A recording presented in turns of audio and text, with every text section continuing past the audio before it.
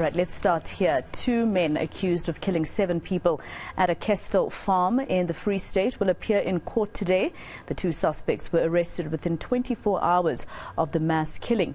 The deceased are a teenage boy and 6 women. They were aged between 17 and 53. Moloko Moloto is watching those developments and he joins us now live to give us more. Moloko, I know that you were earlier on with community members outside court. Have proceedings started? What do we expect to see today?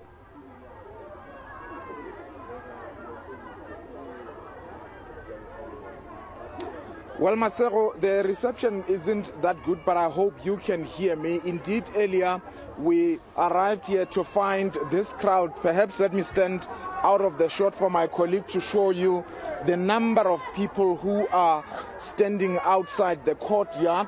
Unfortunately, because of the space, because the courtroom itself is so small, actually it is a container, they would not be allowed to come inside the court. But when we spoke to them earlier, they were indicating that they are angry at the fact that innocent people were murdered in that brutal manner.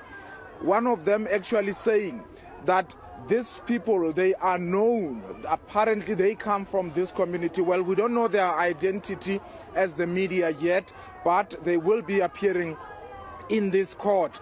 And of course, you are saying that they must rot in jail. But let us now get to hear the perspective and the reaction of the provincial government as well as the local district municipality. MEC, thank you so much for making time. Firstly, your reaction as the provincial government to these brutal murders.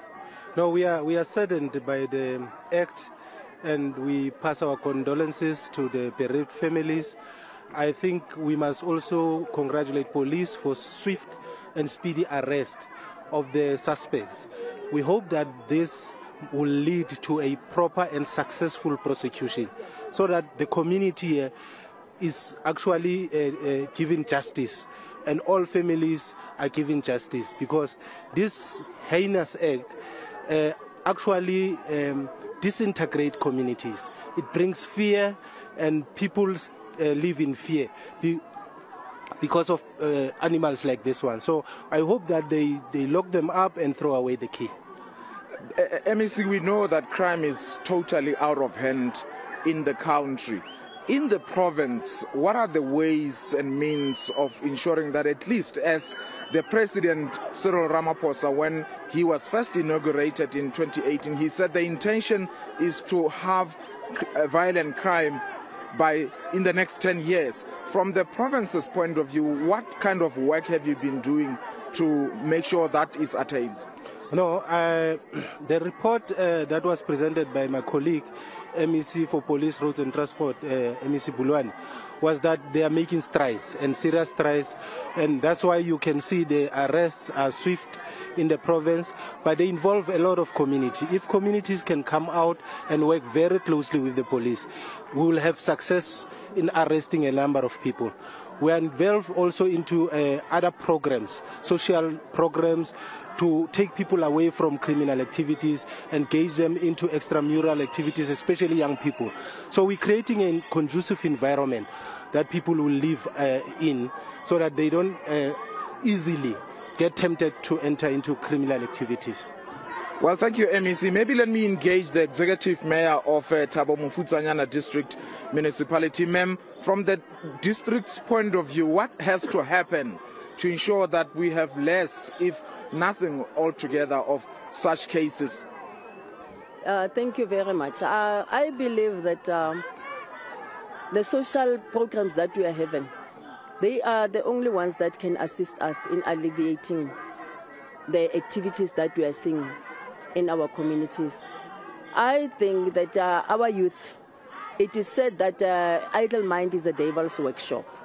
So hence it says to us, most of our youth are doing absolutely nothing.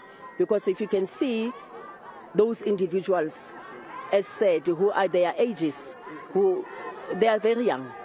It is our youth who are actively involved in this. So it means we need to come up with more programs. Hence, as Thabo Mofokeng District Municipality, we are rolling out some programs that involve youth so that they can find themselves being able. Maybe some of them, they feel that they are they are useless. They cannot become anything anymore.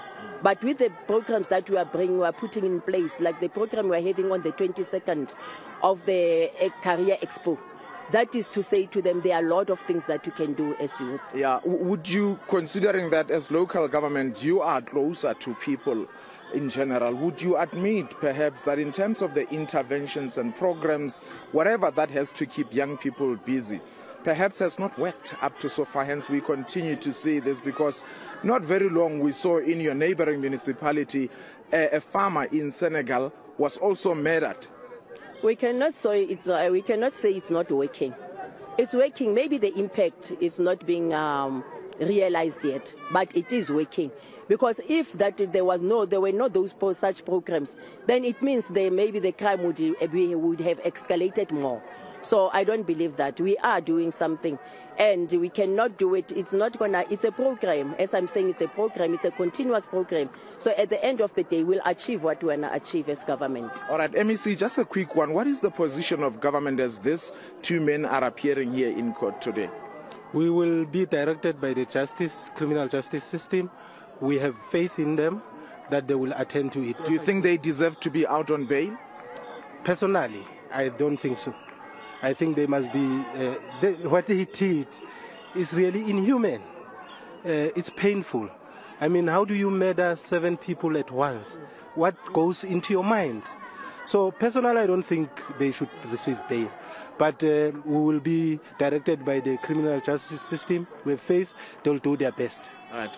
Thank you so much. Well, Masero, there you have it, the official word from the provincial as well as the district municipalities' point of view. But one thing we know for a fact is that this brutal act has united political parties. The EFF in red, they are outside the DA, as well as the African National Congress. It seems the people here are now going beyond the political lines and becoming united as community members. Indeed, 6 people being killed here. Surely this has caused some kind of a disturbance, and the sentiment really is that they need to be behind bars. All right, Moloko Moloto, with that report, let's leave it there for now.